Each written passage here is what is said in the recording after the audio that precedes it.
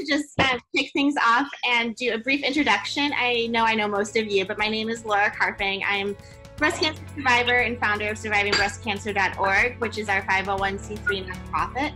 And this is like exactly what we do. We send out like weekly newsletters, we have a weekly blog that we post, we have a weekly podcast that Janine, who's on the call tonight with us, was a part of. So it's called Breast Cancer Conversation. So you can listen to our podcast every week.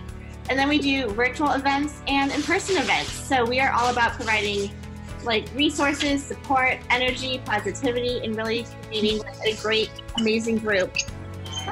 I think it's important for anybody to eat a more plant-based diet. And again, it's not just breast cancer, but also other chronic diseases. It's protective against type 2 diabetes, protective against heart disease. So really, as far as I'm concerned, you can't go wrong eating a plant-based diet.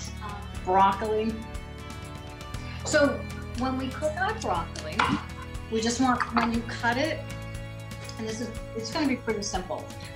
We just want to make sure that everything is of uniform size, so that one of the reasons that I chose broccoli, if you're not aware, it belongs to a family of vegetables called cruciferous vegetables. There you go, everything's prepped. So yeah, we have like some sort of sauce, and then we started prepping our grains over here. Lentils and grains. Right, so lentils, grains, and then we did some vegetable broth on the back. Correct. Plus, was it water or just vegetable broth? That's vegetable broth, quinoa, lentil, peppers, and we've got all sorts of olive oil, salt and pepper, and thyme, and whatever else it was calling for.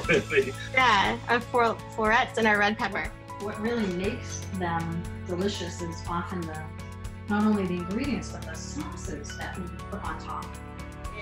I was going through your list, and like we had broccoli in the fridge, we had peppers in the fridge, we had lentils in the cupboard.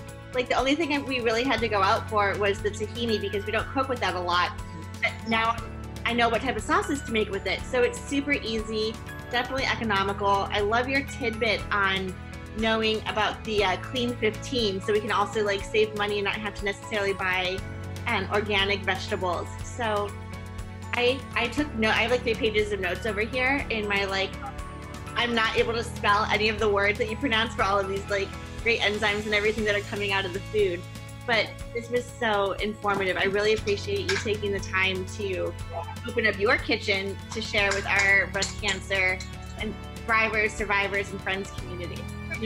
I just dipped some broccoli in my tahini, and oh my goodness, it's so yummy. I think I found a new way to eat broccoli. The combination of lentil and quinoa is incredible with that sauce. All right, good night, everybody. Enjoy dinner. Good night. Bye.